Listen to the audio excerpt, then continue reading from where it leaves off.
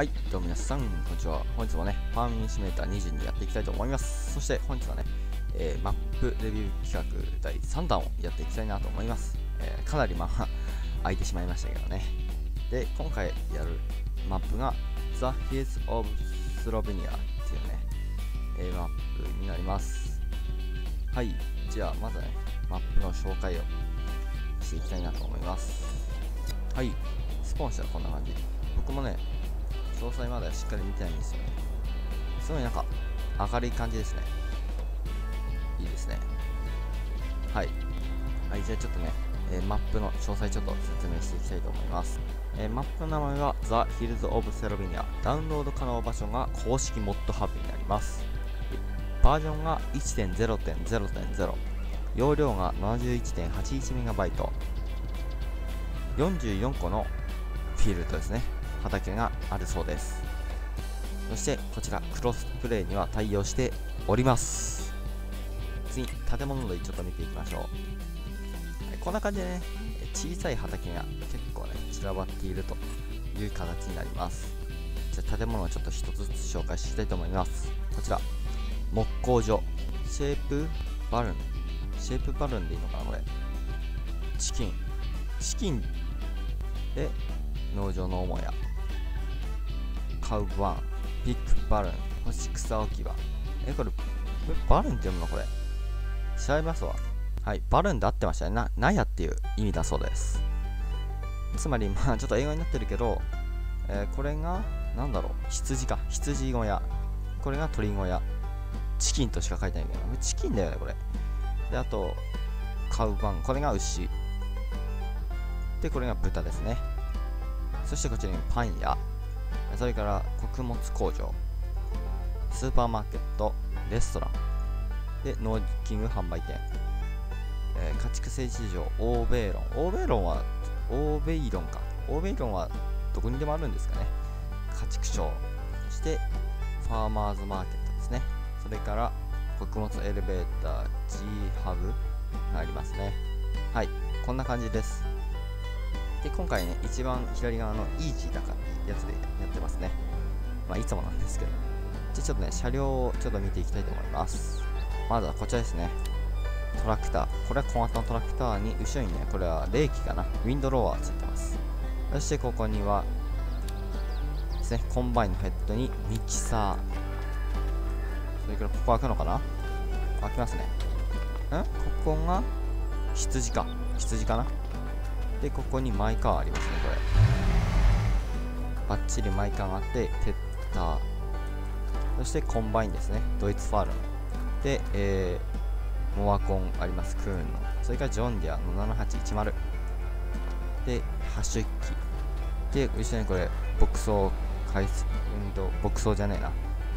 なんだっけ、毎回色忘れするんだ、この前を。試乗ワゴンですね、はい。毎回これ忘れる。で、ここにマッセファーガソンのね、3670があって、トレーラーがくっついています。で、ここにパワーハローかな、これは。そしてこちらが、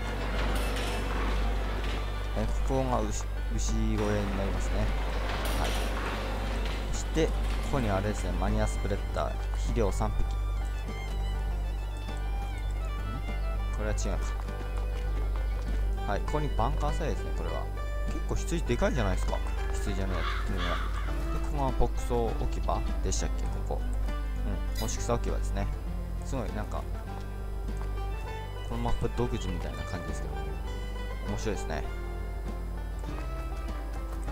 あれ、これは、なんだビッグ、これはじゃあ、豚ですね。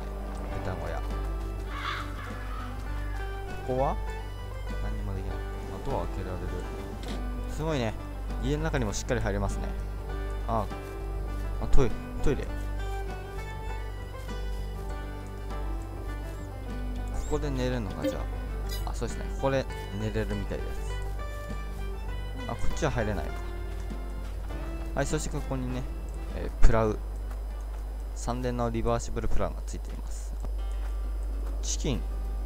これ一応鳥小屋？なんだこれ、不思議な感じだね、これ。これ一応建物判定なんかな。